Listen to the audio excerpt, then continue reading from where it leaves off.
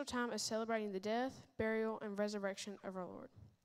Our annual state meeting will be held April 17th through the 20th at the Winfrey Hotel in Birmingham. See Brother Tim for more info. Well, good morning, church. Happy Resurrection Sunday. Can we stand together and let's worship our Lord this morning?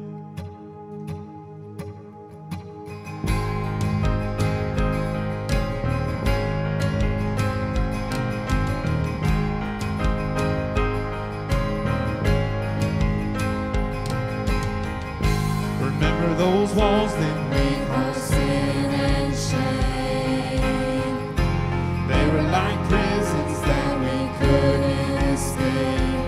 But he came and he died and he rose. Those walls are rubble now.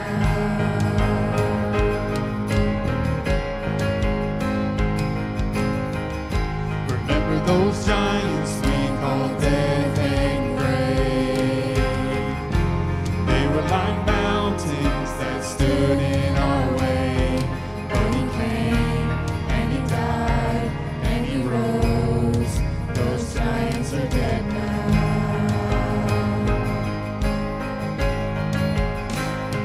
This is our God, this is who he is. He loves us. This is our God, this is what he does. He saves us.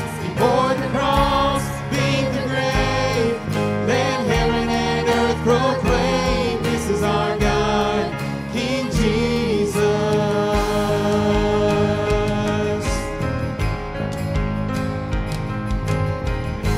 Remember that fear that took our breath away, faith so weak that we could barely pray, but he heard every word, every whisper. Now those altars in the wilderness tell the story of his faithfulness. Never once did he fail, and he never will. And this is our God, this is who he is. He loves us. This is our God. This is what he does. He saves us. He bore the cross, beat the grave, let heaven and earth proclaim. This is our God, King Jesus. Who pulled me out of that pit? He did. He did. Who paid for all of our sin? Nobody but Jesus. Who pulled me out of that pit? He did. He did. Who paid for all of our sin? Nobody but Jesus. Who rescued me from that grave? Yahweh, Yahweh. Who gets the glory and praise? Nobody but Jesus. Who rescued me from that grave? Yahweh, Yahweh. Who gets the glory and praise? Nobody but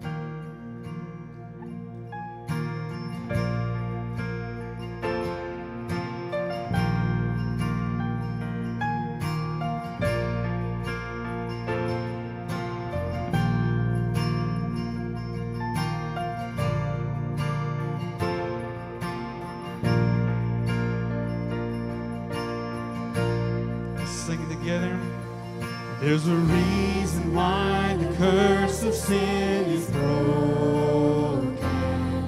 There's a reason why the darkness runs from light. There's a reason why we stand here now forgiven. Jesus is alive.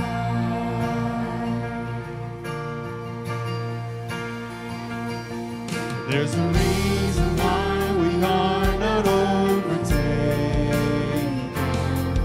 There's a reason why we sing all through the night. There's a reason why our hope remains eternal. Jesus is alive. Everybody sing.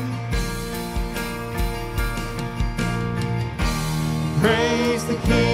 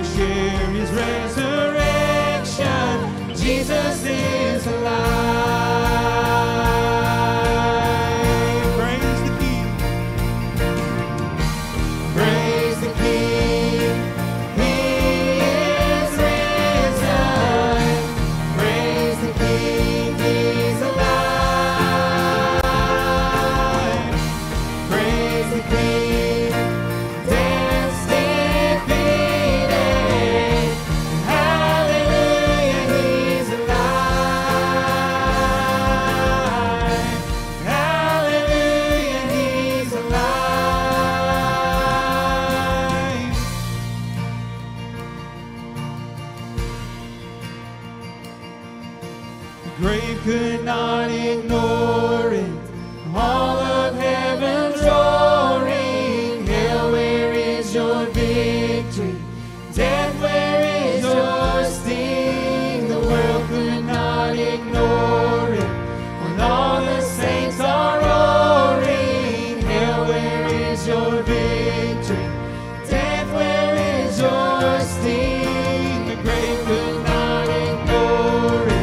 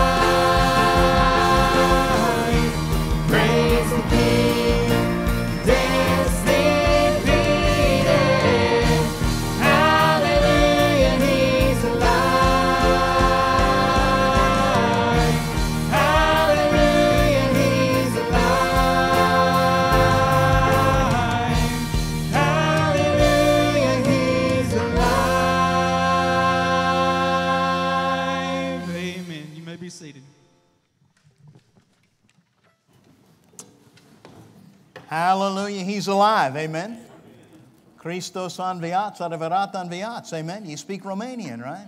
So good to see you on the Lord's Day. And this is a special Sunday, Easter Sunday.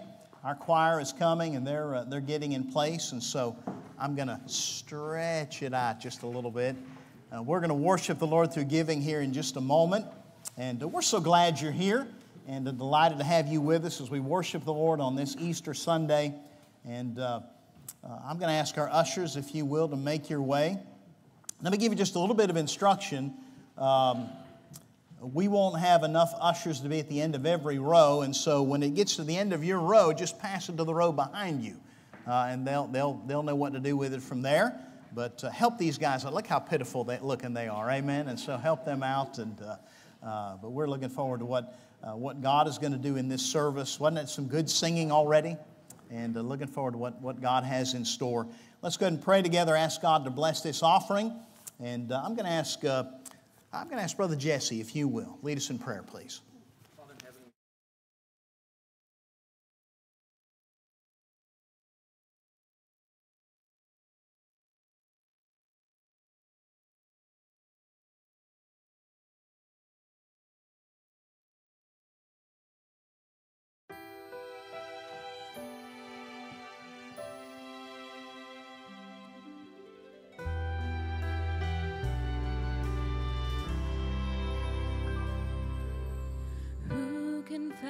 Such a mystery.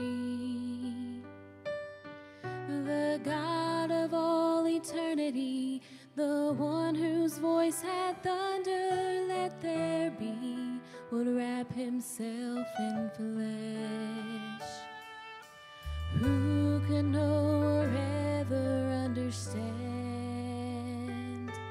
the wonder of the Father's plan, the one who breathed the breath of life in man, was drawing his first breath,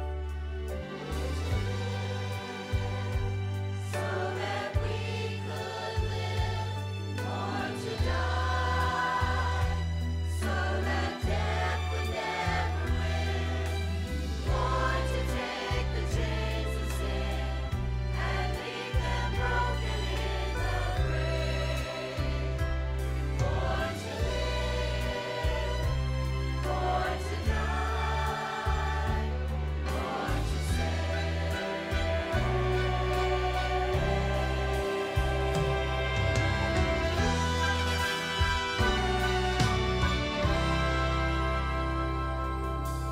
Hear the angels welcome him to earth. They shout the glory of his birth as shepherds make their way to be the first to witness God's own Son. See the Virgin cradling her child, a bitter sadness in her smile. She holds him close, remembering all the while the reason he has come. So that we could live, born to die, so that death would never end, born to take the chains of sin and leave them broken in the grave, born to live, born to die.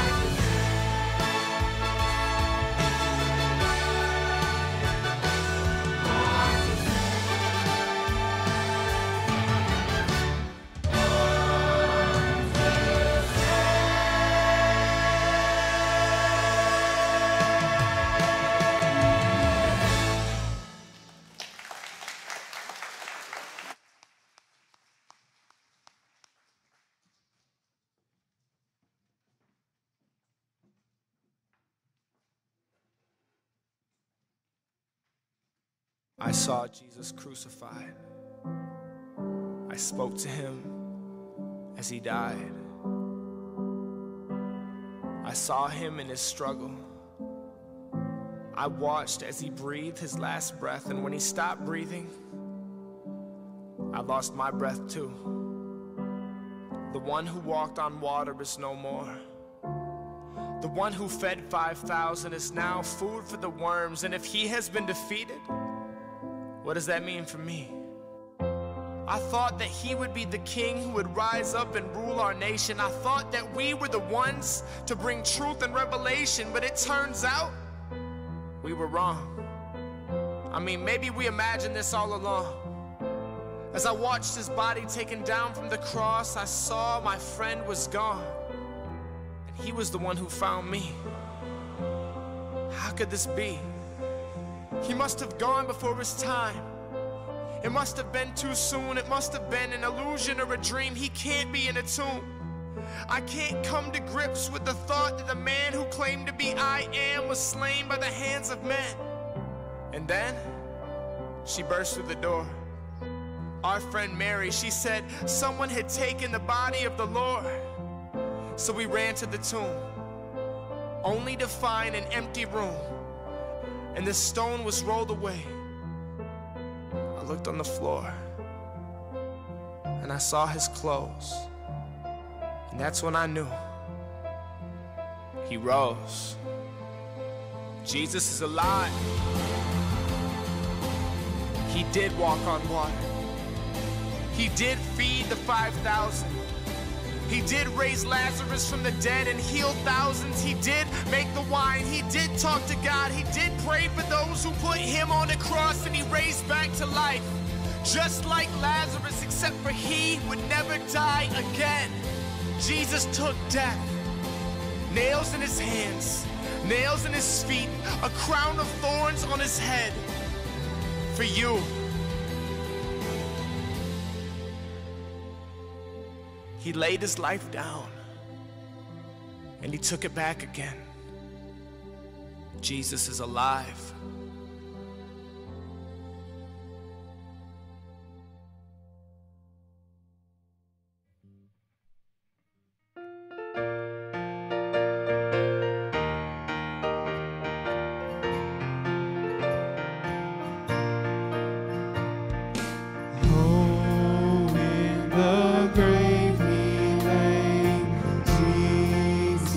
My Savior,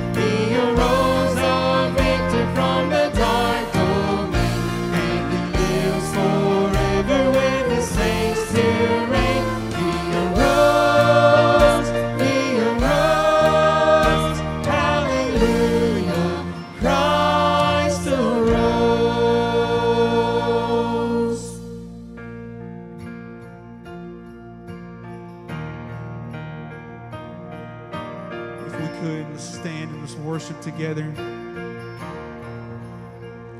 How great the chasm that lay between us, how high the mountain I could not climb.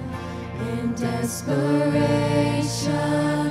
I turned to heaven and spoke your name into the night. And through the darkness, your loving kindness tore through the shadows of my soul. The work is finished, the end is written. Jesus Christ, my living hope. Who could imagine so great a mercy? What heart could fathom such boundless grace? The God of ages stepped down from glory to wear my sin and bear my shame. The cross has spoken, I am forgiven. The King of Kings calls me his own. Beautiful Savior, I'm yours forever. Jesus Christ, my living hope. Hallelujah, praise the one who set me free.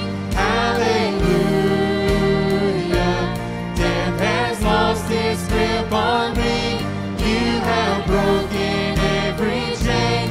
There's salvation in your name, Jesus Christ, my living hope. Hallelujah, praise the one who set me free. Hallelujah, death has lost its grip on me. You have broken every chain. There's salvation in your name, Jesus Christ, my living hope.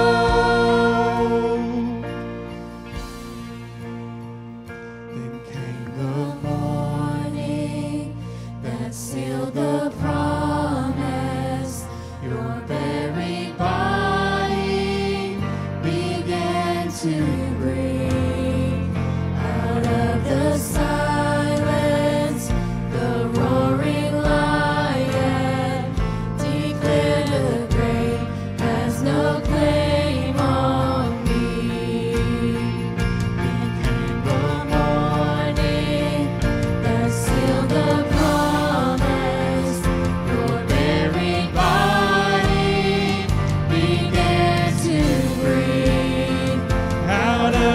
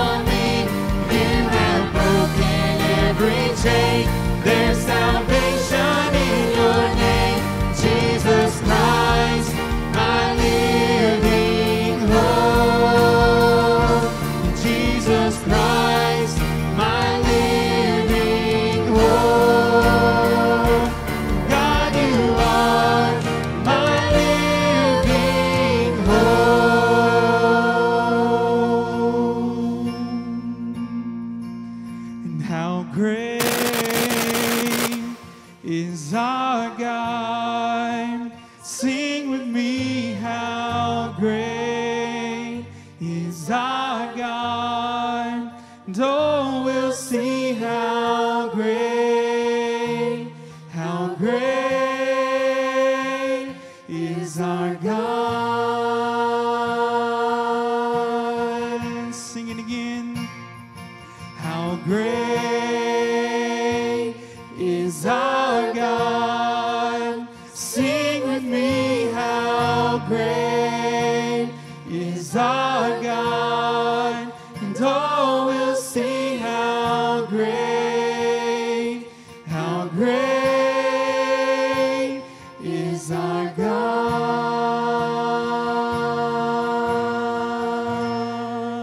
Amen. You may be seated.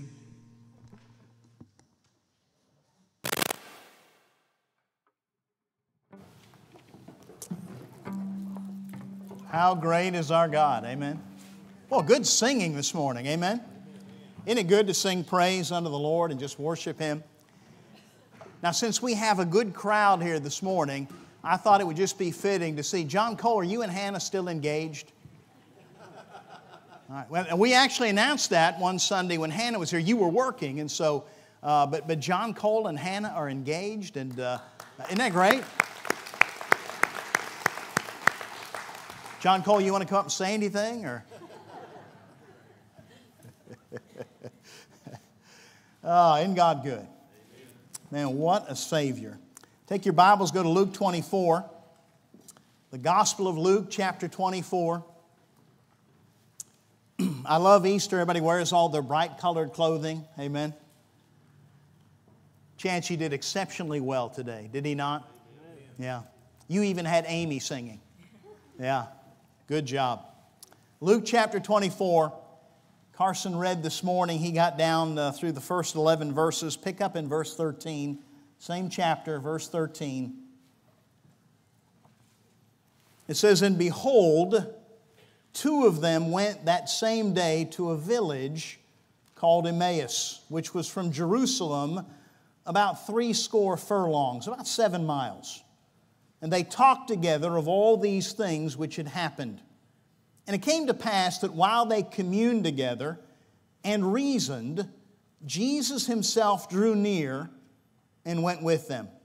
But their eyes were holden that they should not know Him. And He said unto them, What manner of communications are these that ye have one to another as you walk and are sad?" Well, that's not one word we use in connection with Resurrection Sunday, is it? Not the word sad. And one of them, whose name was Cleopas, answering said unto him, Art thou only a stranger in Jerusalem, and hast not known the things which are come to pass there in these days?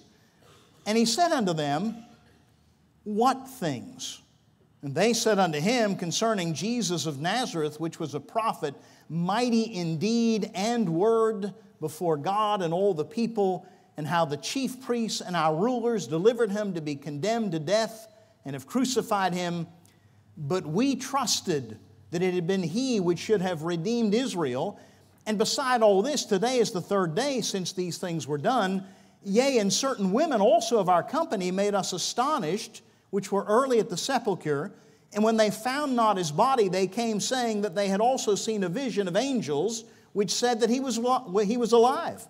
And certain of them, which were with us, went to the sepulchre, and found that even so, as the women had said, but Him they saw not. Then He said unto them, O fools, and slow of heart to believe all that the prophets have spoken. Ought not Christ to have suffered these things, and to enter into His glory? And beginning at Moses and all the prophets, He expounded unto them in all the Scriptures the things concerning Himself. And they drew nigh unto the village whither they went. And He made as though He would have gone further. But they constrained Him, saying, Abide with us, for it is toward evening, and the day is far spent. And He went in to tarry with them. And it came to pass, as He sat at meat with them, He took bread, and blessed it, and broke, and gave to them. And their eyes were opened, and they knew Him. And He vanished out of their sight. And they said one to another, Did not our heart burn within us while He talked with us by the way? and while he opened to us the Scriptures, and they rose up the same hour and returned to Jerusalem and found the 11 gathered together and them that were with them, saying, The Lord is risen indeed and hath appeared to Simon. I want to share some thoughts entitled this morning, Will the Real Jesus Please Stand Up? Let's bow for prayer. Father, this morning we're grateful that we have these few moments, Lord, just to come into your presence this morning. We're not intruding, Lord. You welcome us. You throw the door wide open. Lord, you invite us to come freely, fully into your presence. And Lord, we just come this morning asking you to add your blessing to the reading of the Word. May your anointing be present for the preaching of the Word. Thank you, Lord, for the thing we've already experienced in terms of being able to worship you, the way we've been able to lift our voices, our hearts unto you. And Lord, I pray you'd reciprocate now. May you speak back unto us through the Word. Lord, you know us. You know what our needs are. Lord, all across this room this morning, there are folks that need to hear from you. Lord, some need to hear from you for perhaps the very first time. And God, I do pray you'd knock upon their heart's door, help them to know who you are and, Lord, what you did for them and, Lord, what you expect, what you anticipate from them. And I pray today, Lord, would be the day of redemption, the day of salvation. The resurrection would literally mean something unto them today. It'd be more than fact, but Lord, it'd be something they embrace, something they put their faith in. And so may you draw them and speak to them and have your way in their life. I pray for your children. Lord, some that are struggling right now. There are some that are discouraged, some that are going through some difficult things, some that are looking for answers. Lord, some that find themselves in the midst of trial and tribulation. And God, I do pray you draw near and meet their needs. Be everything they need you to be today. You are the great I am, and I pray, Father, you'd move in a mighty way. Lord, just speak today. And I pray that as you speak, Lord, we'd find that all the answers we have need of, they're found in you. And so, Lord, help us to turn our hearts unto you. We give you this time, Lord. Use it for your glory, I pray. And we'll praise you for what you do. For we pray it in Jesus' name. Amen. Will the real Jesus please stand up? Today, billions of people around the world are celebrating Easter. Now you realize we're on a different time scale based upon the time change around the world. But it is interesting the different ways that people celebrate Easter in other places.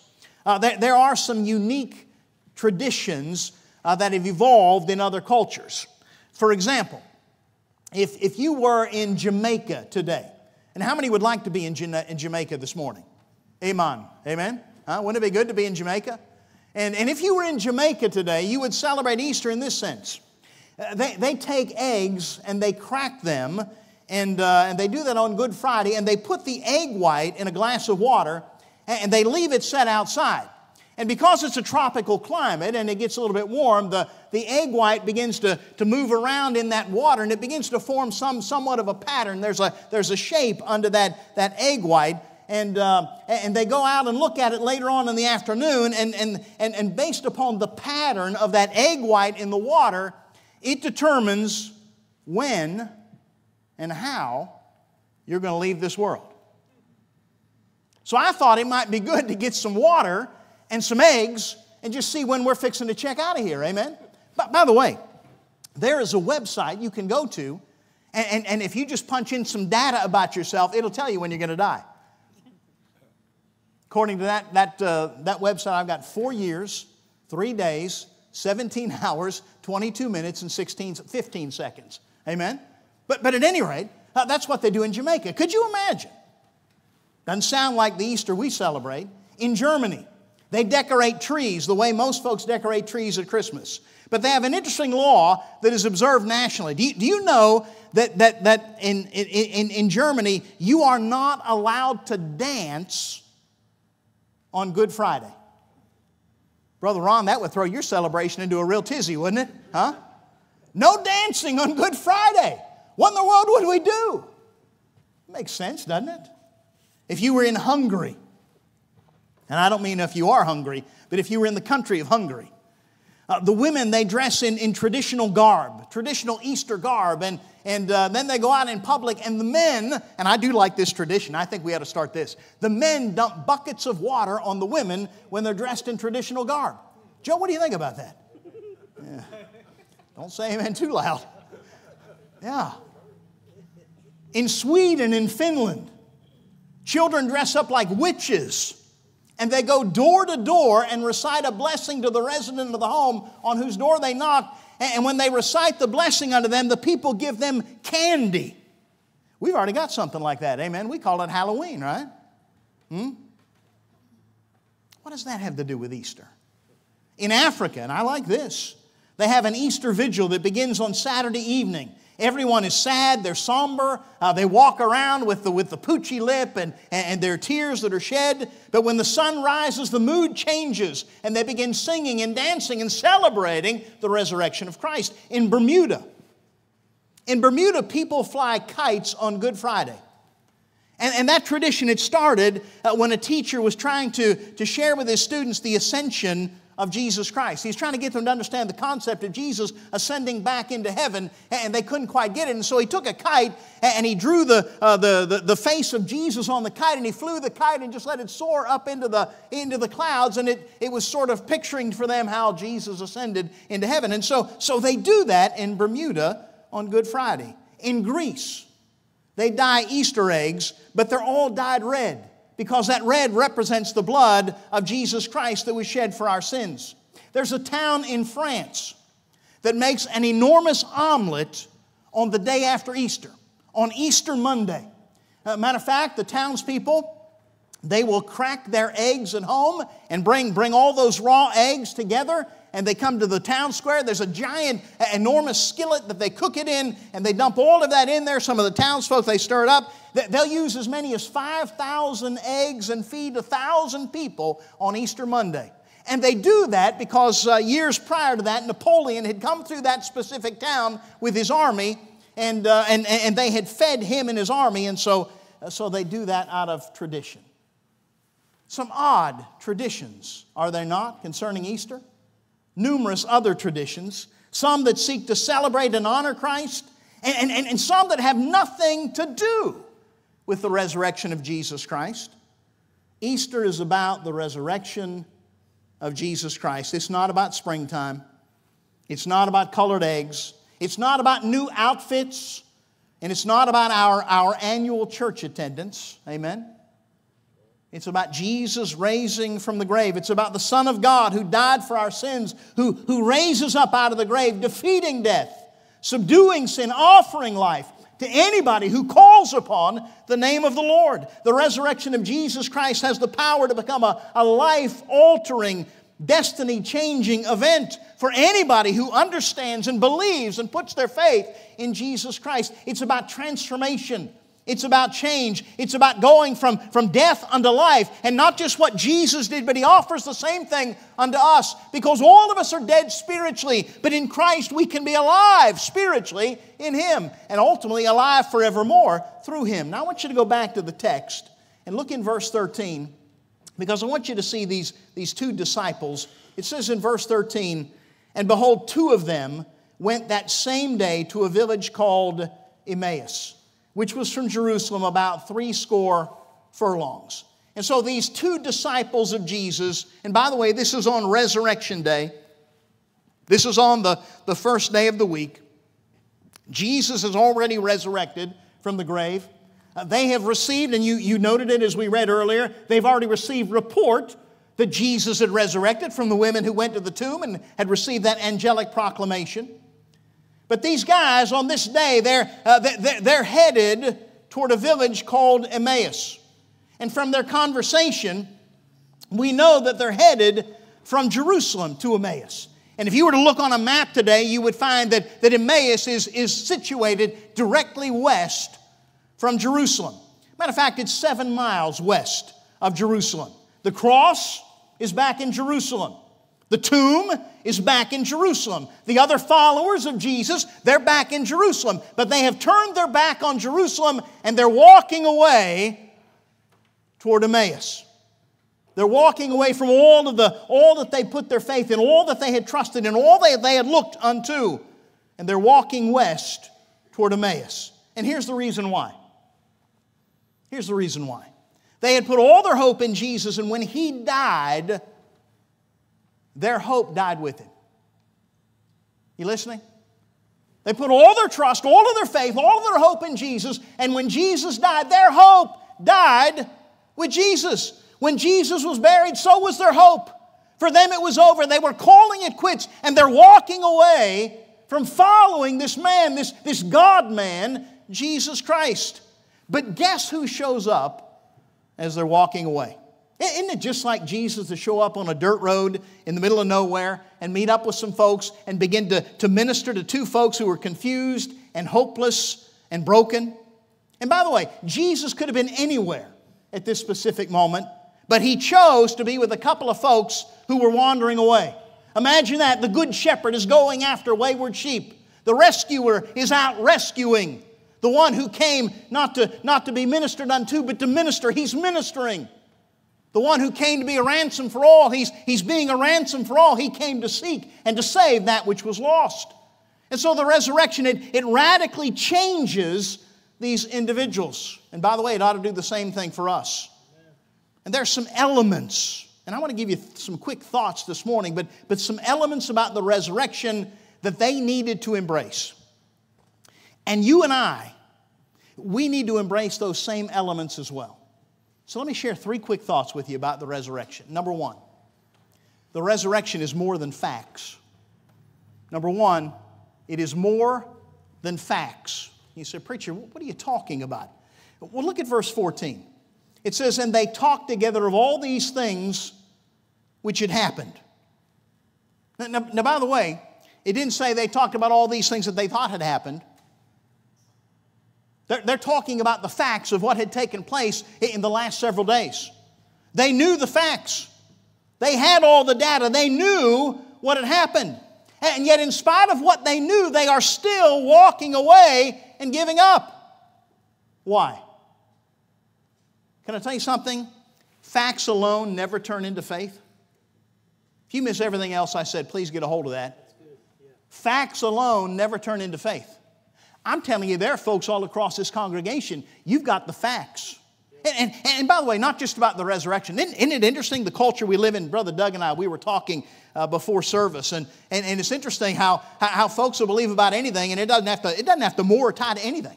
There's no need for logic or rationale or reason in our culture anymore. Just whatever comes up, comes out. You know, didn't Pilate say, what is truth? Well, that's kind of where we live today, isn't it? I mean, folks make anything truth. And if everything is truth, then there's no truth. It's a pretty good ploy by the devil. If everything's truth, then there really is no truth. And by the way, that takes away the absolute truth of Scripture. At least he thinks it does. And that's what's happening in the minds and hearts of a lot of folks. But they're walking away.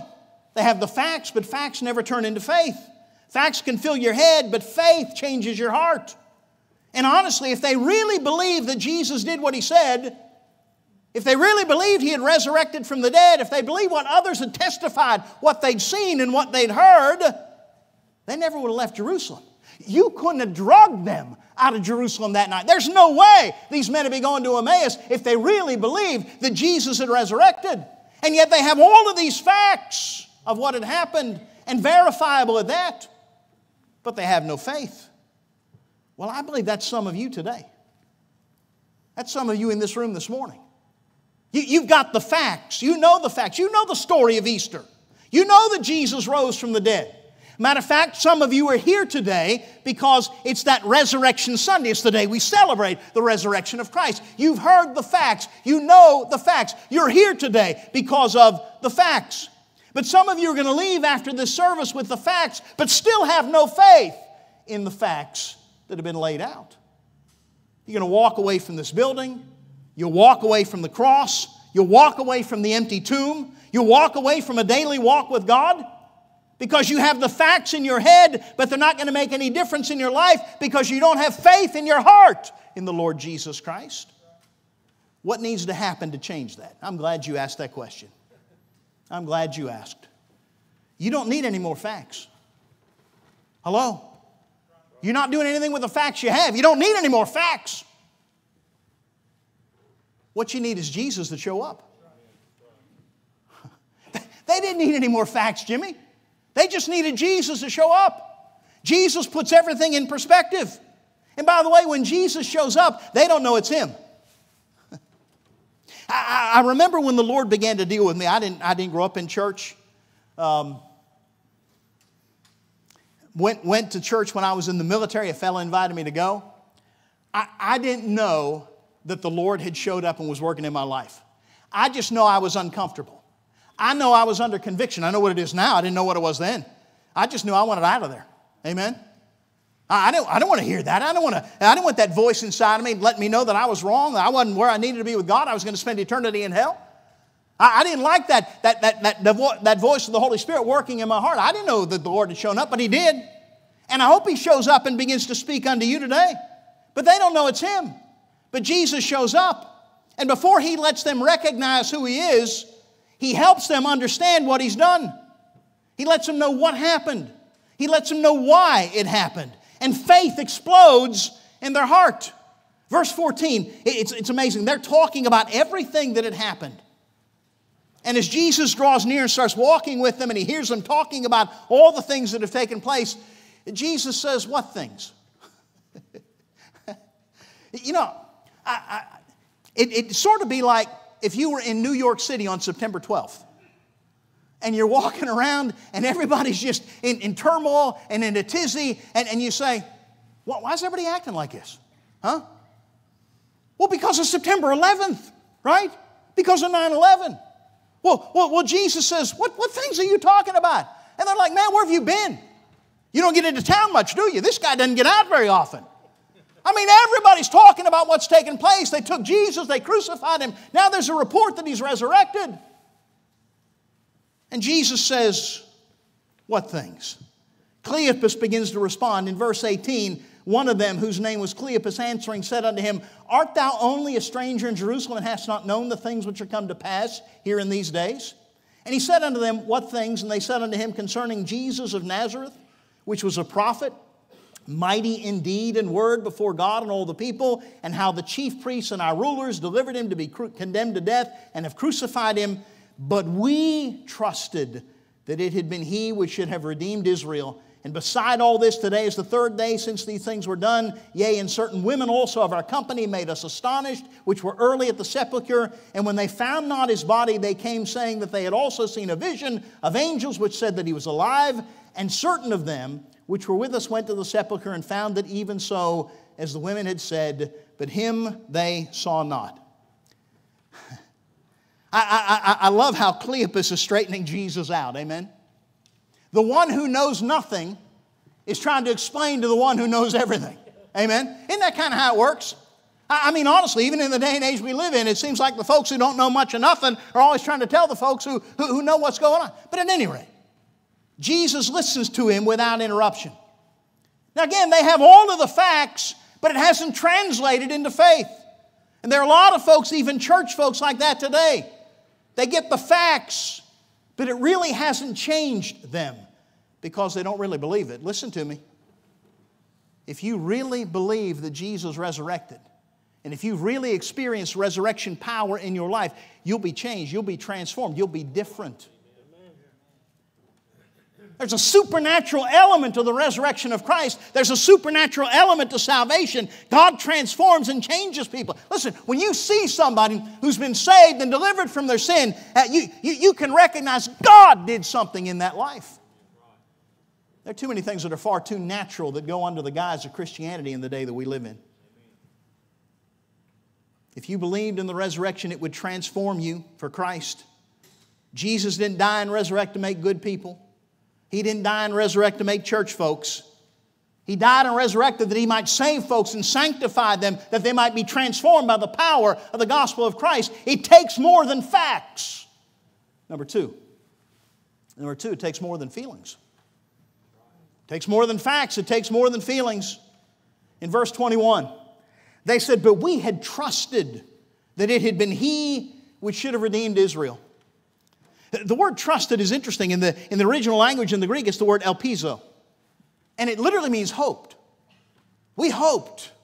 We expected. We anticipated that He was the one. We really felt like He was the one.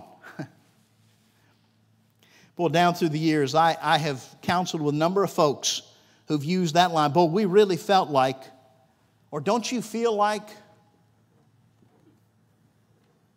We really felt like He was the one. And you know what they said about Jesus was true. They just came to the wrong conclusions. They're disillusioned with the real Jesus because in their mind they have created another version of Jesus. And by the way, that's where a whole lot of folks live in the day we live in. They get disillusioned with God and they get disillusioned with Jesus because they've formulated in their mind a whole complete false Jesus that they think is the real thing. They formulated in their mind, and that's who they think God is. That's who they think His Son is. They're disillusioned. Notice how much past tense they use. In verse 19, they say about Jesus, He was a prophet. He was mighty indeed. As a matter of fact, He did miracles. He was mighty in word. He was a great teacher. He was. Verse 20, He was crucified. Verse 21, we trusted, past tense, we hoped. We thought He was the one, but He didn't do what we thought He would do. Hello? We thought He was the Messiah. We thought He was the one sent from God, but He didn't do what we thought He would do. We thought He came to redeem Israel, to rescue Israel. They thought Messiah would be a conquering king, not a suffering servant. They thought Messiah would wear a crown and not carry a cross. They thought He'd lift Israel up and not lay Himself down. They thought He would dominate with military and political power, not come to forge a kingdom through spiritual power. And in their mind, they thought this can't be the Savior because He's not doing things the way we think things ought to be done. They wanted Jesus to come and save them from the bad guys who at that particular time happened to be Rome. They didn't realize in their own heart and mind they were the bad guys Jesus needed to save them from. They themselves needed salvation from themselves. He came to save them. He came to set them free from their sins. And they could never be rescued by the real Jesus until they let go of the wrong Jesus. And some of you are just like that this morning. You're never going to embrace the real Jesus until you get rid of the wrong Jesus that you've created in your own mind. You base it on feeling. Well, this is how I feel it ought to be. You can't grab the lifesaver until you let go of the anchor. They're disappointed. They're disillusioned with the Jesus they had invented. And their Jesus, He came to give them easier days. Their Jesus, He came to keep them healthy all the time. Their Jesus, He came to give them a pain-free life. Their Jesus, He came to give them a trouble-free existence. Their Jesus came that they might have no material worries. Their Jesus came to give them a happily ever after. But in this sin-stained, sin-tainted world that we live in, it's never going to be happily ever after until we get into the presence of God and sin is ultimately dealt with. It's impossible. And because things didn't work out the way they thought they should work out, they dismissed Him as Messiah. And I'm telling you, there are folks who use that argument all the time because everything isn't perfect in the world, that Jesus couldn't be God, He couldn't be Messiah. I mean, because in my mind, the way I feel, that this isn't how God should act and how God should work. Well, what do you base that on? I mean, how many universes have you spoken into existence? What have you ever created? It's not the way I see it. Their problem was they just felt wrong. We thought He was the one, but obviously He couldn't be the one because He's not doing it the way I'd do it. He's not doing it the way I wanted it done. And so they're disillusioned. And they're blaming the Lord for their imperfect life. And so they walk away. And they're walking away because the real Jesus hasn't captured their heart. The real Jesus isn't Lord of their life. The real Jesus isn't who they're looking to and trusting in. So Jesus listens while they explain how they feel. And then Jesus begins to work. And look, number 3. Notice number 3. It's more than facts. It's more than feelings. But number 3, you must have faith. You must have faith. You can know the facts, but not believe them. Look in verse 25. Then He, this is Jesus, said unto them, and I'll tell you how you can know it was Jesus. The red letters. Amen? They always give it away, don't they? The red letters. Jesus says, "O fools, and slow of heart to believe all that the prophets have spoken. Ought not Christ to have suffered these things and to enter into His glory?" And beginning at Moses and all the prophets, He expounded unto them in all the Scriptures the things concerning Himself. He began to go through the Old Testament Scriptures, and He takes them on this tour of all of the shadows of the substance of Himself. And no doubt He begins in Moses, and of course the first 5 books are the books of Moses, the Pentateuch, and you certainly have in the book of Genesis, right from the get-go in chapter 3, you have at least some allusion unto Jesus Christ. The fact that He would be Messiah who ultimately would crush the devil's head, even though the devil might bruise his heel. I'm sure He took him up onto Mount Moriah with Abraham and his son. And He talked about how that ram that was caught in the thicket, it portrayed the Lamb of God that would one day come and take away the sins of the world. And you know the story. Abraham is called by God to go and sacrifice his son. God never intended for him to sacrifice his son. It's a test. The Bible tells us it's a test. Didn't tell Abraham it was a test, but it's a test. Matter of fact, He communicates, I know that you love me with all of your heart now. Because He was willing to give His son unto God. God stayed His hand. But it was also a picture that one day God would give His Son. Because that's how much He loves you.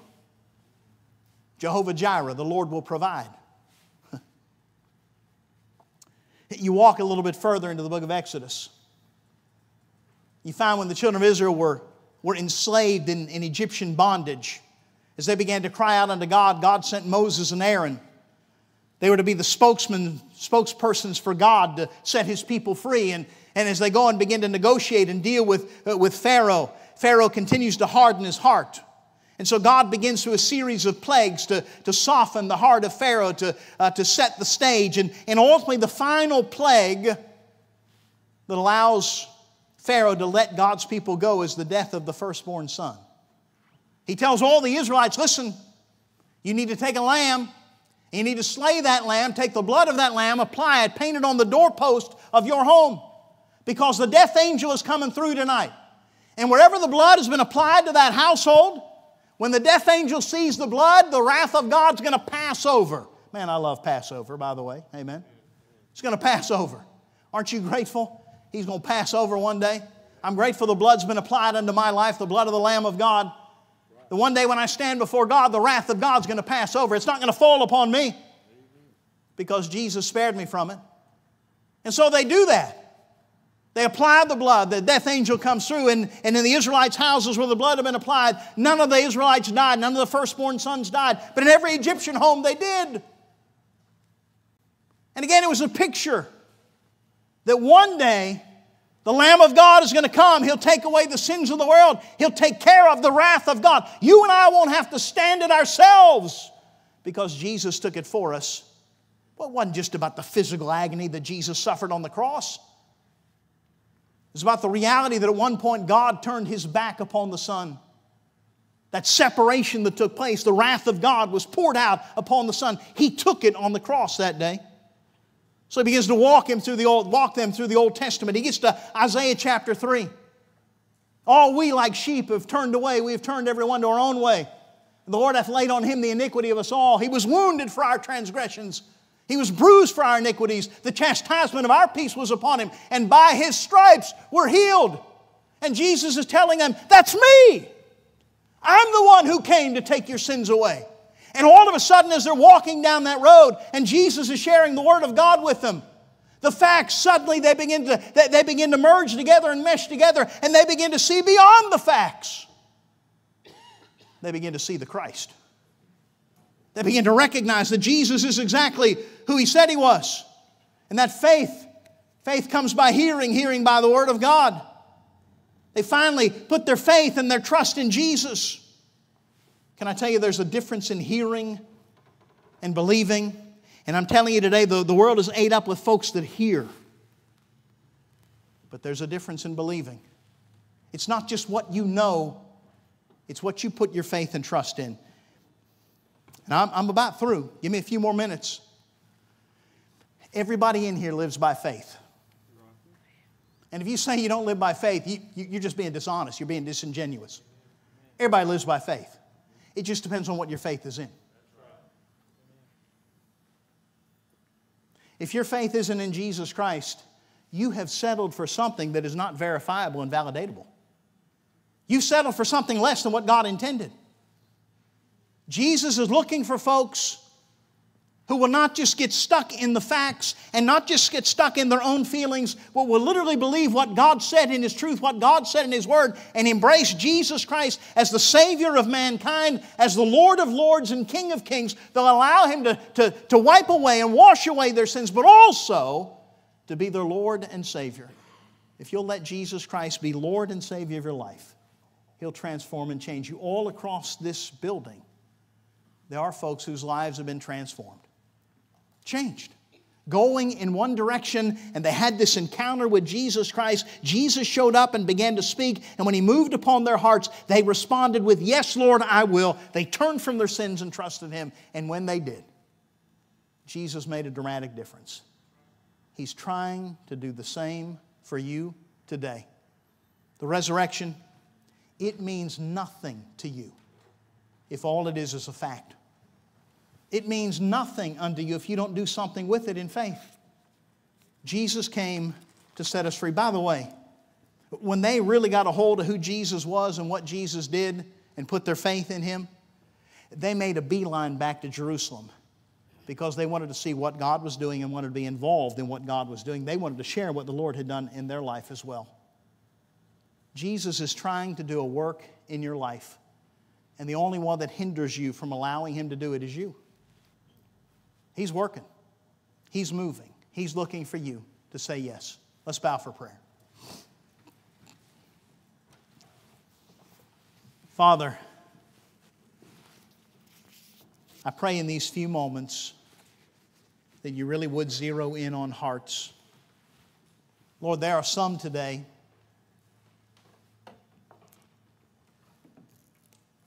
Lord, that are wandering. Some that are drifting, some that are straying, Lord. They know who you are. And yet, Lord, some things have happened in life that have dissuaded them, caused them to become disillusioned. And Lord, they're not where they ought to be in their walk with you. And Lord, just as you went after these two that were on the road to Emmaus, Lord, you're hot on their trail today. Lord, you're trying to draw them back, to bring them back unto you. Father, I pray they'd hear your voice. Lord Jesus, I pray they'd understand and recognize what you're trying to do. Lord, you've never done anything but love them. You've never had anything but their best at heart. God, I pray they'd listen to your voice and turn back unto you. Lord, there are some today that need to turn to you for the very first time. Lord, where they are right now, they're lost. They're condemned already. Lord, they're at enmity with you. They're on the outside looking in. And Lord, they're on the outside looking in because they've never acknowledged the great gift the Father has given unto mankind. They've never surrendered their will unto your will. They've never turned from their sins and trusted you. They've never acknowledged, Lord, what you did for them. And oh, how I pray today, Lord, those facts, Lord, I pray they'd become faith today. Lord, only you can do that. Lord, only you can take what we know in our mind and translate it into our heart. Father, I pray they'd respond unto your voice as you beckon, as you tug, as you pull today. Lord, you've given every one of us a free will. We can choose as you draw. So, Father, I pray you'd speak. Lord, there's some folk today that are hurting. God, I'm thankful for that resurrection power. I'm grateful, Lord, that you're able to take every circumstance and every situation. And Lord, it may not work out the way we think it ought to work out, but God, you can use it ultimately for our good and for your glory. God, I pray you just give us faith to trust you. And so in these next few moments, Lord, I pray as you speak, we'd be obedient children unto you. We give you this time, Lord, use it for your glory. And we'll praise you for what you do. We pray it in Jesus' name, amen. Stand with me if you will. This morning, as God speaks, there's an altar available for you. There's some chairs up front. But as He speaks unto you, would you slip out and come? Preacher, I've been wandering. I've been walking away. I'm not where I need to be in my walk with the Lord. There was a time when I was close unto Him. There was a time when I was sold out and on fire, but I'm not there now. Oh, He's beckoning. He's calling you. He's inviting you back unto Him. He's pursuing you. The Good Shepherd is looking for you today. Do you need to come? Maybe this morning, so preacher, I never have been saved. I never given my heart unto the Lord. I don't even know where to begin. Well, listen, you come. Someone will show you how you can be saved. They'll walk you through the Word of God. You can leave today knowing everything is right between you and the Lord, knowing that the resurrection has meaning in your life. Whatever your need is, while we begin to sing, you slip out and come. Come on right now. Oh, to Jesus I surrender. It's more than facts today. A lot of you folks, you've got the facts in your head, but you don't have faith in your heart. Do you need to come? Do you really believe He resurrected for you? Do you really believe He died on the cross for you? Do you need to come? He gives an invitation. It's open. It's an opportunity. I surrender all. I surrender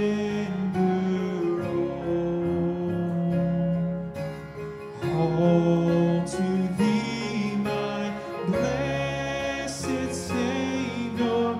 I surrender. Let me ask you this, heads bowed, eyes closed. We're supposed to be ready to give an answer to every man of the hope that's within us. This morning, if you know the Lord, if you've been saved, if you know things are right between you and the Lord, as a testimony to the work of God in your life, would you just slip your hand up and hold it up this morning? God bless you. Hands all across the building. That is resurrection power. Jesus did that for you. You can put them down. Now please, heads bowed, eyes closed, nobody looking around. You say this morning, I'm not right with the Lord. I'm not where I need to be with God. But I really want to know that you're praying for me. If you're here like that this morning, and you're just not sure things are right between you and the Lord, but you want to know that somebody's praying, I promise I am not going to embarrass you. I'm not going to come to you. I'm not going to call you by name. But I promise I'll pray for you. And I promise there are a bunch of other folk here, they may not even know who you are, but they know somebody needs prayer. They're not looking around, but they know somebody needs prayer. If that's you, you need prayer this morning, would you slip that hand up and down real quick? God bless you. God bless you. Several others. God bless you. Numbers of hands this morning. God bless you. Well, God's trying to do a work in your life. He's giving grace right now. Father, I pray for those hands that have been raised. Lord, I know how much you love them. And Lord, you are trying to do a work in their life. Lord, I know that sometimes we feel like that, Lord, there's nothing you can do. We have made such a mess and things are so difficult and my circumstance is so unique. Lord, you're able to change any circumstance. You're able to transform any situation. Lord, you can work in any life, in any heart. And so I pray right now, Lord, you'd help those folks to respond in faith. Father, I pray you'd help them to move and surrender unto you today. Lord, I pray you just heap grace upon grace in their life. Help them to know how much you love them and what you have in store for them. And God, may they respond unto you, we pray. We're going to sing another verse. One more verse. If God's speaking, slip out and come. I beg you this morning, please. As He's speaking to you, you come. We're going to sing one last verse. And if God's dealing with you, come on. You can leave today. Everything can be right between you and the Lord. You come on. Oh, to Jesus I surrender. Grab the hand of that person next to you. Tell them, come on with me. They'll come. Come on right now. He's knocking. He's wanting to do a work. Come on.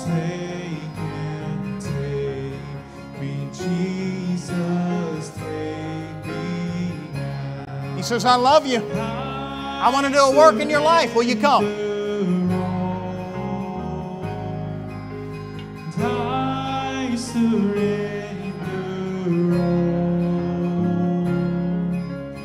all to Thee, my blessed Savior. I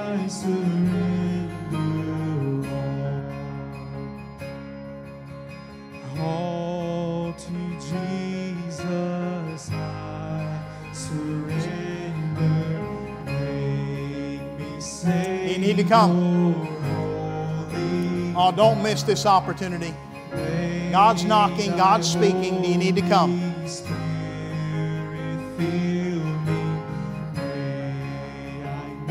He's knocking on your heart's door. Oh, what a work He'll do in your life. Will you let Him? Come on, right now. Folks are praying for you. I surrender all to Thee, my blessed Savior. I surrender. One more verse, last verse. Do you need to come? All to Jesus I surrender. Lord, I give myself to Thee. Fill me with Thy love and power. Let Thy blessing He's knocking on your heart's door. Come on, right now. I surrender all. I surrender all to Thee, my blessed Savior. I surrender. While our musicians continue to play, I'm going to ask you to be seated. Heads bowed, eyes closed, Christians praying. Still an opportunity to come. He's trying to do His work. Come on. Come on right now. You're already here. He's speaking to your heart.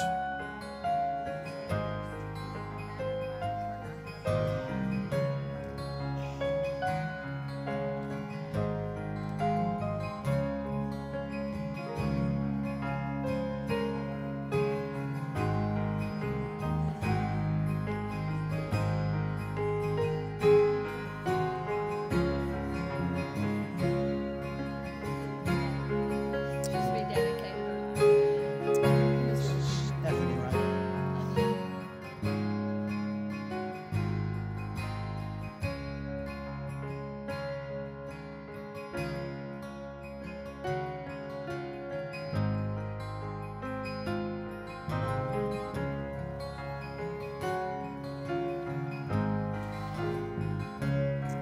Do you need to come?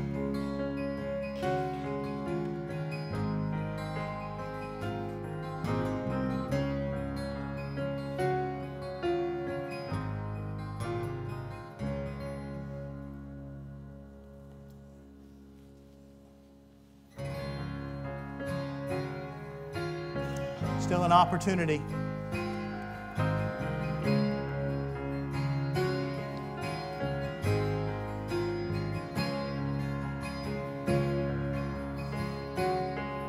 Do you need to come?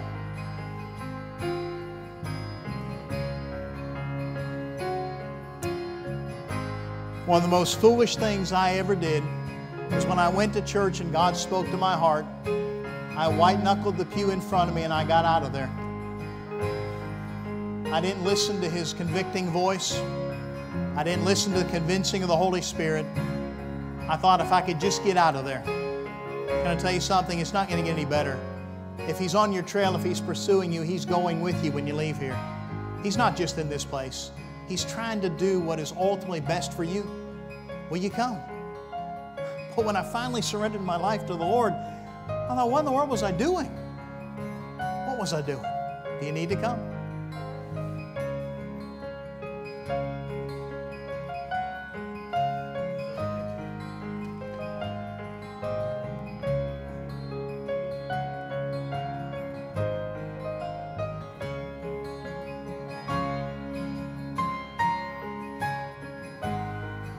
Some of you got the facts. Do you really have faith?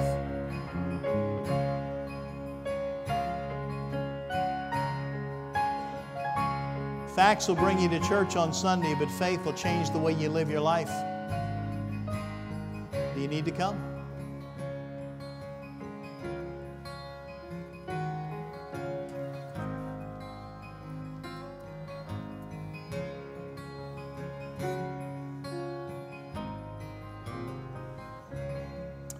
I appreciate your patience this morning. Thank you for being here.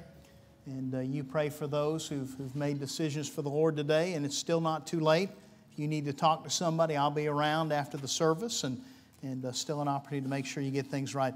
Let me just mention a couple things real quick as we go. Next Sunday, we'll have Impact Sunday. Brother Roger Lucas is going to be here. I think we're going to have you guys with us Sunday night as well. Is that right? And the young folks, Miss Christie, they're going to be singing. Is that right? Oh, but you need to hear. There's a bass singer extraordinaire right there. You need to hear these young folks sing. Jason, you going to sing with them? Thank you. I'm kidding. No, they do phenomenal. And they're going to be singing with us Sunday night. And Brother Roger will be here, of course, both services. I'm sorry we took your preacher from you this next Sunday. But Brother Roger, great guy, great man. And so we are going to be having a fellowship time Sunday night after the service. And so if you will, bring your favorite finger foods and dessert. There's a sign-up list on the information table. Just kind of let us know what you're planning on bringing. Sign that list, put it on that table over there, and or on that sheet over on the table, and that way we'll kind of have an idea. Tonight, we're going to do drop-in communion. Now, you may not understand what that is. Between the hours of 5 and 7, I'll be over in the other sanctuary, and I'll have communion set up. When you come in, there'll probably be some folks in there already waiting. I deal with folks either individually or as a family or as multiple just any way you want to do it. If you want to come up as a gang, you can do that. But I just like to pray with folks and serve communion and just remember what the Lord did for us. That's what communion is all about. This do in remembrance of me. And so we're going to be doing that this evening between 5 and 7. You won't be here from 5 to 7. It's just drop in sometime between then. And after you've been served communion, you're free to leave. And you're welcome to stay if you like. But I hope that you'll partake of that. And just wanted to sort of give some clarity about that. Amen? All right. Now, your young people are probably ready for you to pick them up. But I know the people who are working with your young people are ready for you to pick them up. Amen. Let's stand together. We're going to be dismissed in prayer. Brother Jeremy, it is good to see you today, brother. I know you had some good news and things going well for you, and glad to have you back with us. Brother Jeremy, if you will, would you dismiss us in prayer, please?